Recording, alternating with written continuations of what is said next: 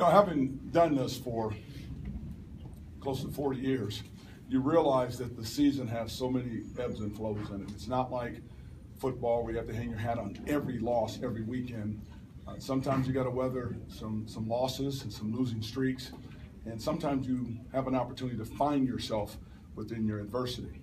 And I thought this team did a tremendous job because you had an opportunity to play the highest scoring team in the conference, best free throw shooting team, best three-point shooting team. No question about it, they got 2 pros on that team. And to give the type of effort that we gave defensively in this ball game, just the scoring, had the 5 guys in double figures, not turning it over. Again, it was very similar to Washington on the road, Cal on the road, and even Oregon. It was like an NCAA tournament game with the energy in the building. I'm real proud of this team because everybody answered. Every button we pushed was the right thing. Everybody gave us something in the game. And Devontae Lacey was just fabulous in the game. And the fact that he came over to the bench in the last 6 or 7 minutes of the game and said, put me on Randall. So not only did he do it on the offensive end, I thought it was the difference in the game for us to get him cooled down a little bit because he certainly went into his normal Superman routine in the second half and started to light everybody up.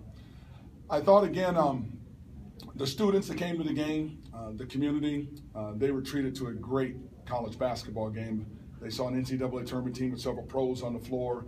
I don't know what more we can do, but when you build a basketball program or a football program, for that matter, any program, you cannot do it the winning first, the fans second. You have to come together because when you come together, you're part of the process. This team fed off the energy in that building, and those students in the community showed up. They were fantastic. There's no way we could have won this game and played the defense we played and got them to take some of the tough shots they took without the energy that was provided in that building by the community and those students that showed up. So I'm hoping they'll let us get out here and weather a very tough road trip coming up. Oregon State undefeated, I believe, at home, and they got a tremendous crowd over at Gill Coliseum. And the emotion that'll go into the Oregon game as well and be here for us when we get back because we can close out this season at home with some fantastic basketball games, and we need the crowd to do that.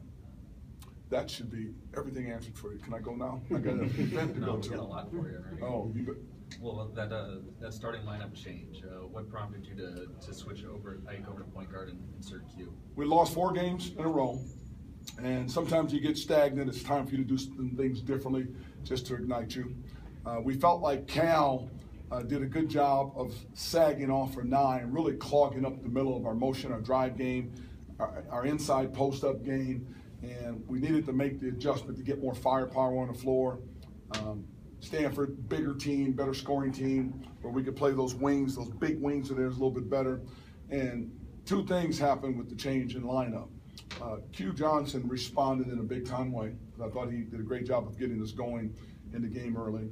And Nye Redding showed with tremendous character of his family and his faith to be able to come off that bench without complaining at all and give us energy in the game and did everything right on the bench and everything right in the locker room to handle it well. Young people just don't respond like that in this day and age, and I thought he was fantastic. Otherwise, it would have not have worked. So my hat's off to both of those guys. They handled both the situations well.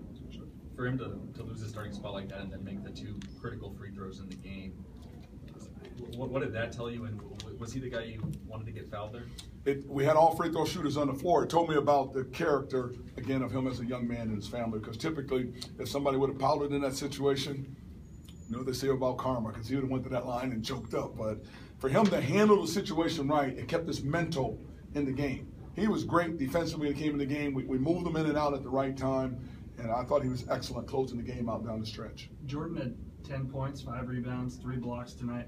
What can you get out of him to make that more consistent? You know, I thought he's had a pretty good year from where he's come from, and you always got to continue to give Jordan confidence. And we talked about this in the locker room before the game. If he did not play big in the game, we were not going to win the game because we had to neutralize Nastic with the performance, and he gave it.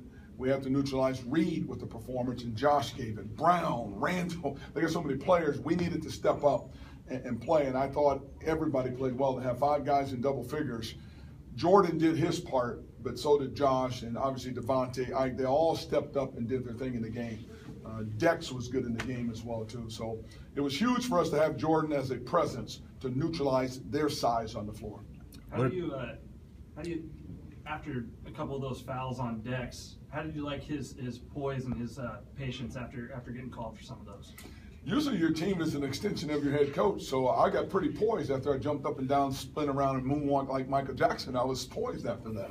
So I think to Dex's credit, we always say you never get too up, you never get too down. Just keep moving on. So he missed a critical free throw block out, but yet he came back, and that rebound he had at the end, even though they called it a jump ball, that was huge. Because they could have caught and scored on that. That was just a big-time play on his part.